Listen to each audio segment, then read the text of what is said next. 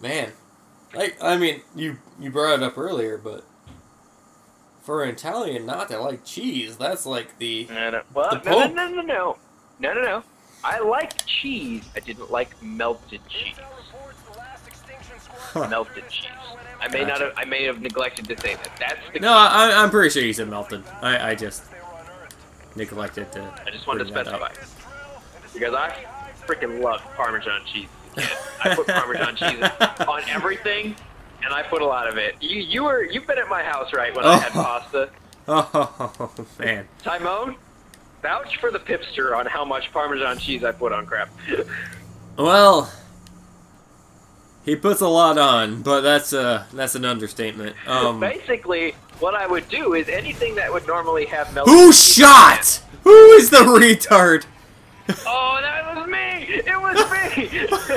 I wasn't even... Dude, these guys... Oh!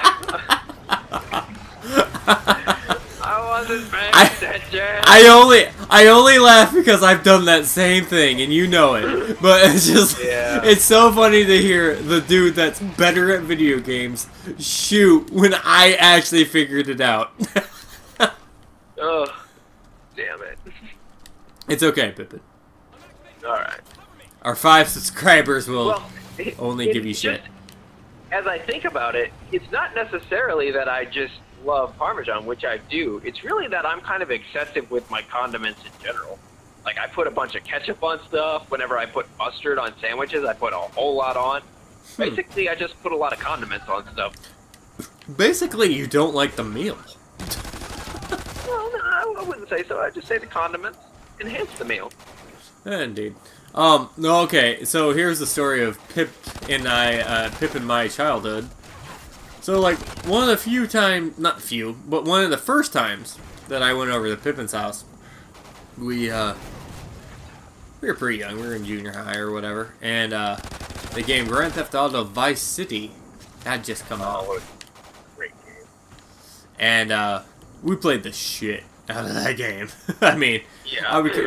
I would come over, Pip would have 2 TVs set up for us, and we just, all night, we just played. But, no, diverging away from that, we, the meal, not the meal, but like the snack that Pippin would make for us would be air popcorn, like the stuff, like the homemade stuff, the air popcorn, and, he wouldn't put any sauce on there, or not sauce, but like spices or like seasoning. You mind if I expand on this a little bit? Oh no, go ahead. For those of us who don't know, most people when they think popcorn, they think of like a bag you put in the microwave. Yeah. Air pop popcorn is where you buy an actual. I still do this to this day, by the way. Oh, where it's you good buy stuff. an actual popping machine that heats true kernels, and they pop. And if you've never had air pop popcorn, there's no really good. natural butter or salt on them. It's a much different taste. It's kind of regular popcorn doesn't really taste like anything. No, It's just kind of. it's just air. It's like bread. It's bland but kind of good at the same time, you know. Yeah. But. So what Timmone is saying is like he would expect someone who makes that to then put butter or salt or something on top of it. No, But I never did. no. Me coming from a family that actually did do that. Like they've made their own air popcorn, but they would also add like the spray on butter and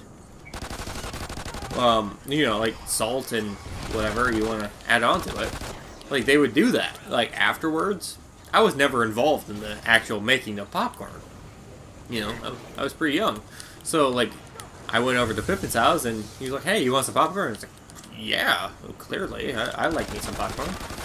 Who doesn't like popcorn? Come on. Well, I'm just saying, I like popcorn. And, so he was like, okay, here, have some of this. And I took a handful and put it in my mouth, and there was nothing on there. You know, I was like, oh, hey, this tastes like air. You know, or like, yeah, like Pippin said, it tastes like not popcorn, dear Lord. It tastes like, like bread. like, You know, it was like, oh yeah, like I got nothing. something in my mouth that's not flavorful, blah, blah, blah. So I was like, oh, that's not bad. You know, whatever. And because I'm a nice dude, I wasn't complaining. I was a guest in the house. Yeah, And then... I appreciate that, by the way. Yeah, you're welcome. And then Pippin's like, hey, you know what's really good with this? It's Parmesan cheese. Now, I knew you were going there with this. Yes. Now, I knew Pippin was Italian. Like, it's obvious if you ever just see him or talk to him or whatever. He's like, yeah, he's an Italian dude, or half Italian or whatever. And so I'm like, oh yeah, I will give this Parmesan cheese a try. I've had Parmesan cheese on like spaghetti and pasta and whatever, and it was good. I'm not against it. When I tried it with that popcorn, he was like, okay, lick the popcorn and put it in the Parmesan cheese, and I did that. It was amazing. I was like, oh, okay, I have missed my life. My life means nothing up until this point. I appreciate you saying this. I did not realize this. Oh, I mean, not saying that like the other popcorn was bad that I ever had. You know, it was like, yeah, that's popcorn. You know, but I just remember thinking. I just remember it is. Let's just put it this way. It was very good memories of playing Grand Theft Auto Vice City and eating popcorn with Parmesan cheese that I had to, like, work to put on my popcorn. Right. Is it kind of like the first time you had a specialty pizza, like a buffalo chicken pizza or a taco pizza, where you're like, oh, I don't know, it's not really a pizza, and then you have it, you're like, how, this is so good! Yeah.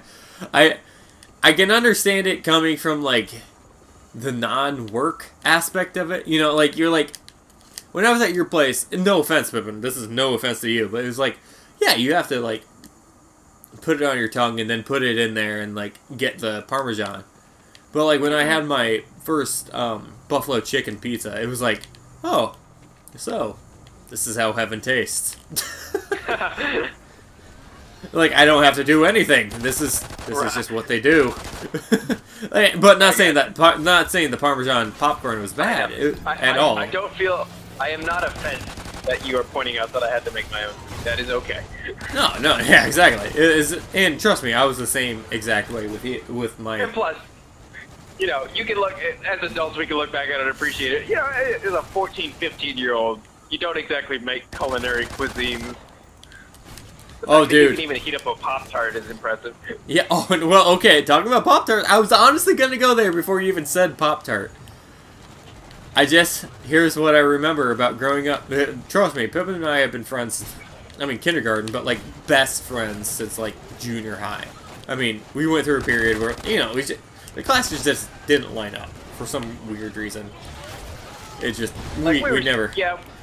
Yeah, we were still friends. We just didn't have any of the same elementary. We were in the same school. We just didn't have any teachers or the same classes. So yeah. So I mean, like, it's hard to, you know, be best friends with somebody when they don't have the same classes. Yeah.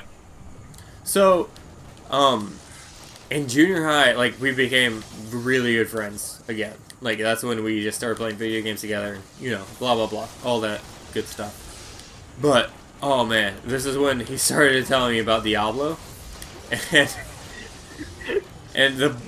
again, I know I just said one of my good memories is playing Grand Theft Auto Vice City and eating popcorn with him, and that is one of the very, very first memories that I remember, and that was fun.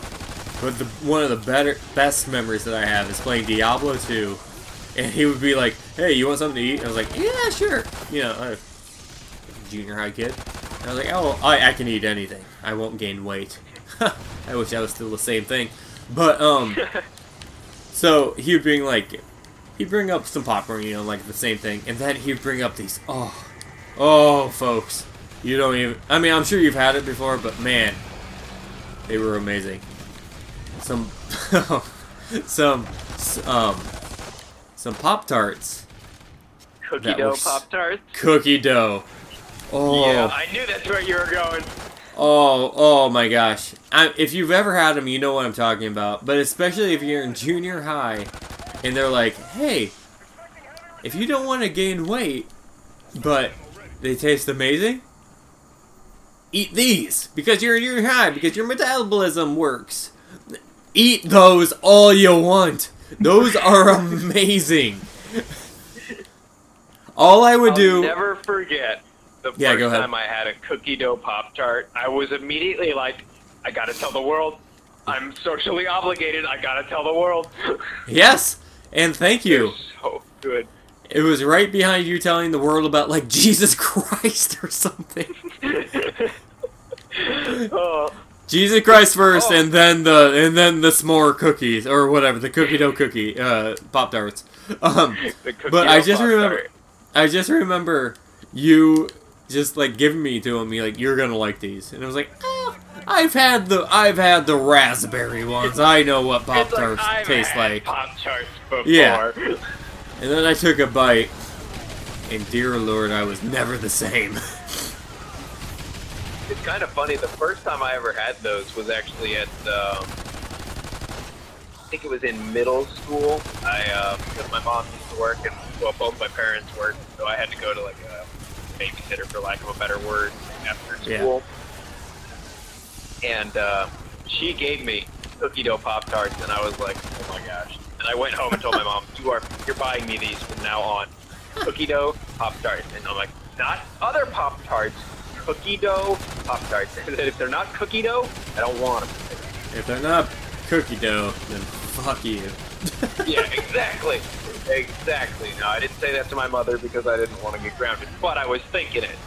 Did you ever get grounded? I never got grounded. I got grounded once in my life.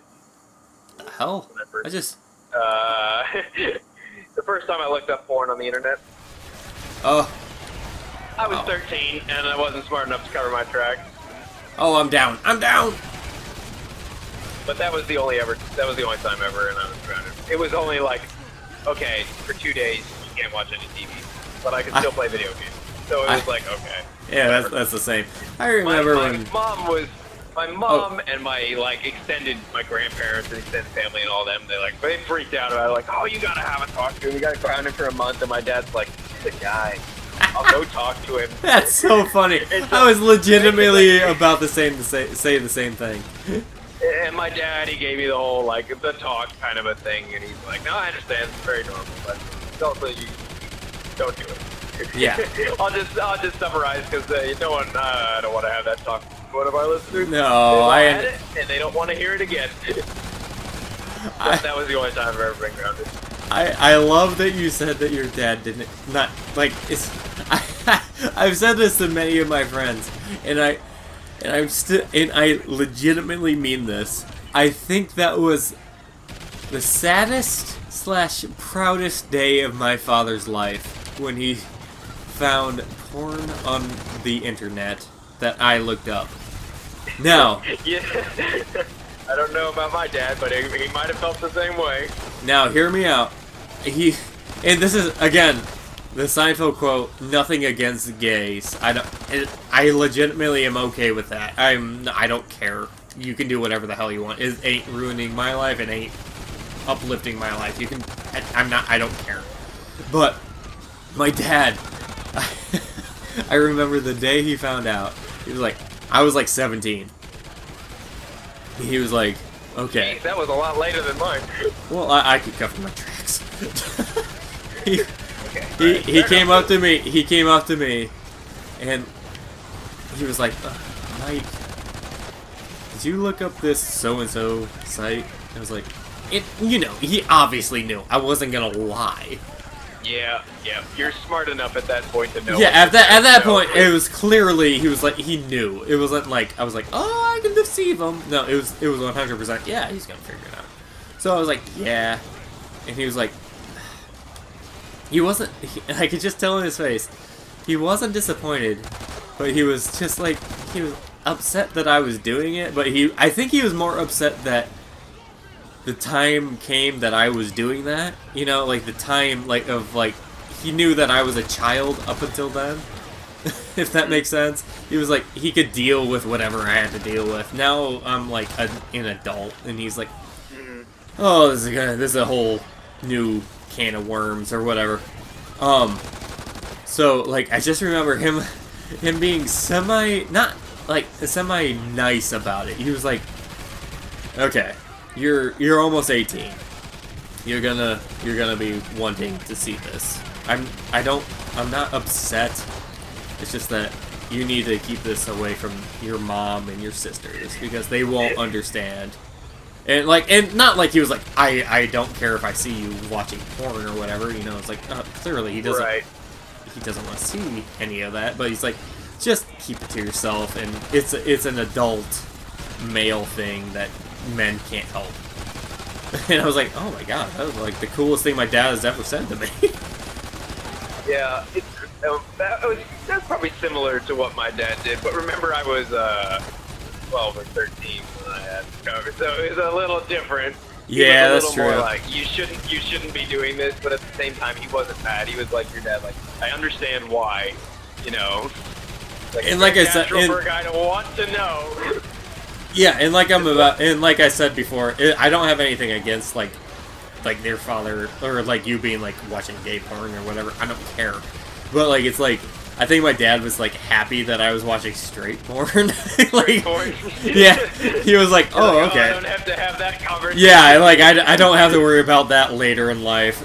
Just because it's like much harder for the father than not harder for the father. I've never been through it, so I can't say that it's easier or harder for the person who's going through it for the father. But I can only assume it's hard for a straight father to understand what's going through a gay son's mind.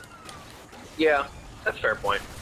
But like I said, I don't give a rat's ass what you do. It ain't ruining my life. Oh goodness. So I don't know. Man, I can't believe we're going to talk about porn, but hell, we're on it, so... Go for it. A few years later, my mother's side of the family all lives in Italy, and that includes my uncle. So, he was living in Italy, and he visited us one summer, and when, I don't know, when the Italian relatives come visit, they usually stay for like a month, you know, like these are long trips. Yeah. So this was during the summer, maybe I'm like 14, 15, but I remember one day walking in on my uncle in the garage, sorting a bunch of magazines, and he's like, oh, no, don't worry about any of this, this is just for me, not for you. And I was like, okay, whatever, and I played it off like I didn't care, but out of the corner of my eye, I'm looking. Now, he had them all in packaging, but I could tell they were all Playboys. So, I knew, somewhere in the house, he had stashed this giant box of Playboys. Didn't know where. So, a couple weeks, like maybe a week later, he ended up leaving, he went back to Italy. And I'm like, I'm making it my personal damn mission over the next 2 months that I am going to find this box in this house. So, I swear, I looked through, like, the guest room, my parents' closet. At this time, my parents had separated, so it was just my mom's closet, so I looked through there. Every box in this house, I opened and looked through, and I'm talking like, if this shit was like taped shut, I cut it open, looked through it, and then would seal it back up again. So eventually I'm like, shit, can't find it anywhere. So I had a really close friend in the neighborhood that I used to hang out with, you know, as a kid. I'm like, hey dude, my uncle's got a box of Playboys, I can't find them, you want to come help me search the attic? Because the attic is big and dark, and I'm like, man, this is going to take me forever, you know? So I'm like, I told him, like, this box of Playboys is somewhere in my house, and he was, of course, like, I'm down. And, you know, it's crazy how it's just like when you see a movie on TV. Even if you own that movie, you still watch it on TV. Even though I had access to the internet, granted this was still like DSL, so it's nothing this like was early. Yeah. Yeah. You know, I could have easily found more than those Playboys were ever going to show me. But they're Playboys, and they're in the house, and I have to know. Exactly. So he and I go through what felt like 50 boxes in the attic, and I finally find them. And I cut in, It is every Playboy issue from 1986 to 1999. Every single one. And they're all in, like, packaging. Like, these things are in mint condition. I'm like, oh, yeah. So we, of course, spent the next, like, hour looking through these. And then I went through them all and was like, all right, so these are my top 10 favorites. I'll put them at the top, and the rest, you know, I just don't worry about it if I ever need them, you know? Yep, that's my Playboy story. We are probably the last generation. In fact, our generation probably never even did it. It's probably the generation before us where it's like, in order to get porn, you had to find those kind of Playboys. Yeah, exactly. By the way, we officially cannot share the GameCast with our family anymore. Oh, dear Lord. The only time I'm ever going to share this GameCast with my family is if this ever becomes, like, my full-time job. Yeah. I'll be like, well, I have a job, but it's talking about porn and playing video games. No, okay, there you go. There you go. It is talking about whatever we feel like talking about. I don't want you to say it's talking about porn. That's a one-time topic. I don't want that to be the show.